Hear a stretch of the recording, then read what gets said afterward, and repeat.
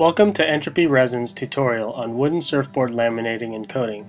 This is part one of a two-part series where we'll demonstrate how to laminate a wooden surfboard using our CLR epoxy system with fast hardener.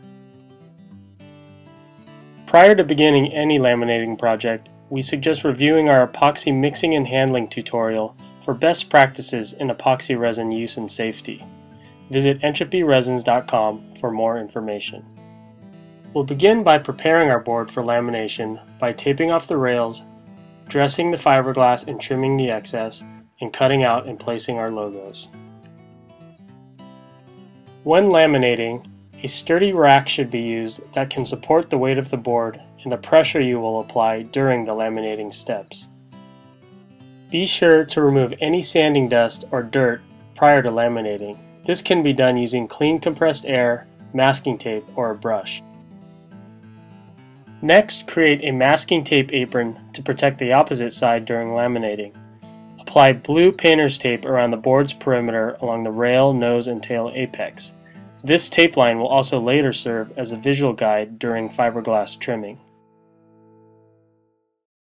Additionally, apply small pieces of balled-up tape or paper along the apron underside to help push it away from the bottom.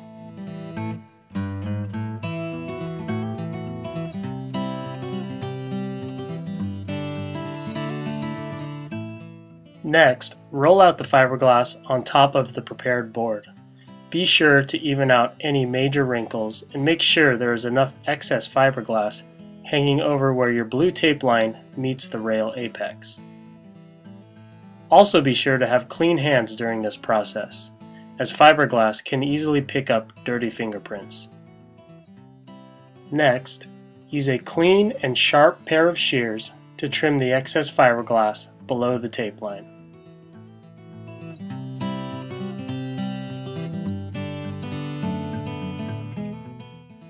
Relief cuts placed at sharp corners or curves at the board's tail and nose will help alleviate any wrinkles that may come up in the fiberglass during laminating.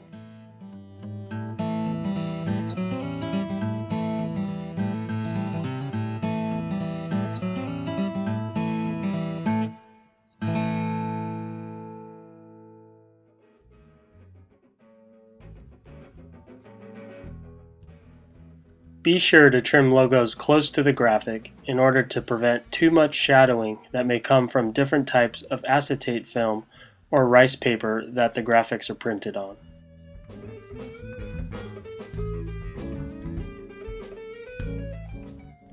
When placing logos, it's helpful to create a fingernail mark on the fiberglass aligned with the stringer. That way you can roll back the fiberglass when placing your logos and then keep it well aligned when you roll it back.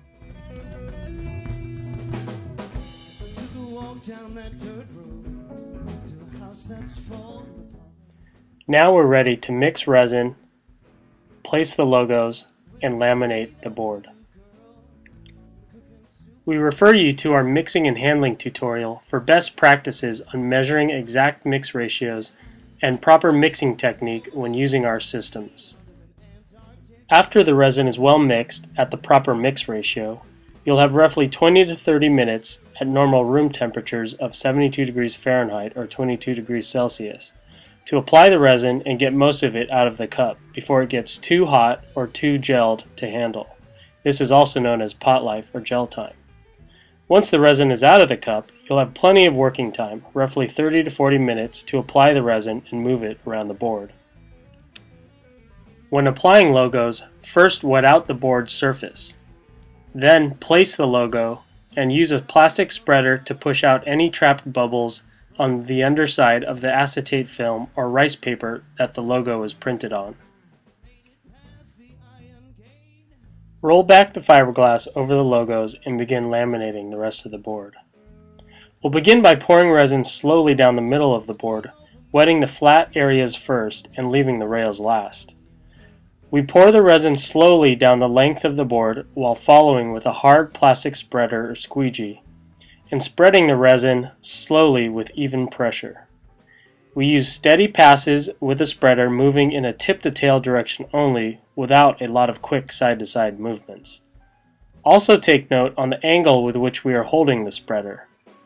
This leaves plenty of resin to soak into the fiberglass on its own, as epoxy will soak into the fiberglass and doesn't need to be worked in.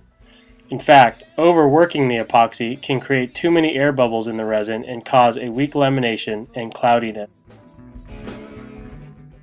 By starting at the center and working our way out to the rails and pulling our spreader longitudinally, we create tension in the fiberglass in a uniform direction, which helps prevent wrinkles in our lamination and gives the strongest lamination possible.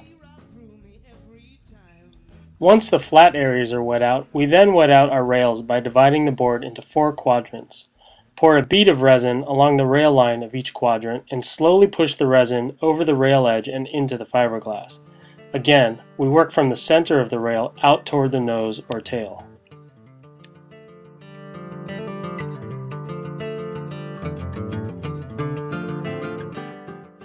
Check the fiberglass for any dry spots and be sure to go back and wet out those dry spots with a little bit of resin and push it into the fiberglass.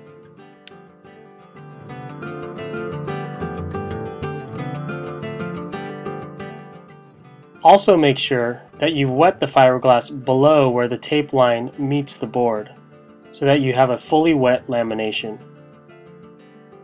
Once the flats and rails have been completely wet out, the epoxy should have had enough time to fully saturate the fiberglass. With the same motion and direction of the plastic spreader, go back and pull the excess resin off the flats first and move out towards the rails, leaving the fiberglass texture visible but not too dry.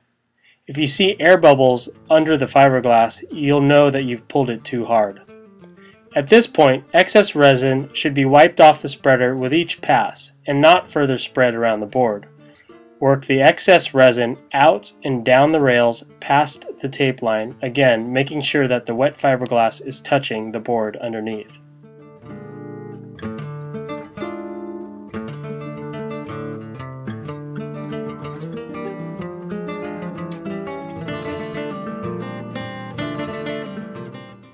A properly laminated board should look completely wet out, with the texture of the fiberglass visible and not too many shiny puddles of resin left behind.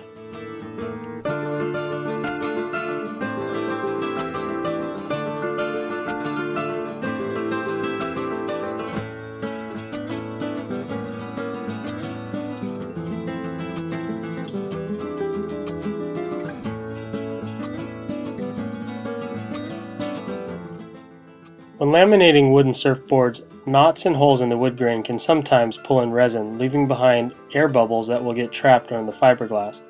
Be sure to backfill any air bubbles with resin before the lamination has set. At 72 degrees Fahrenheit, CLR resin with fast hardener will usually give a tack-free time of 3 to 3.5 hours. After the resin has fully set and is dry, you can go back and trim off the excess fiberglass at the tape line.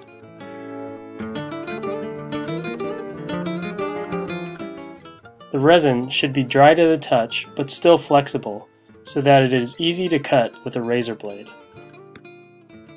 With a clean and sharp razor blade, trim the excess glass at the tape line where it meets the board. Use even pressure and try not to push too hard into the wood. If the resin is still flexible enough, this should be easy to achieve with medium pressure. Pull the tape and excess fiberglass off the board.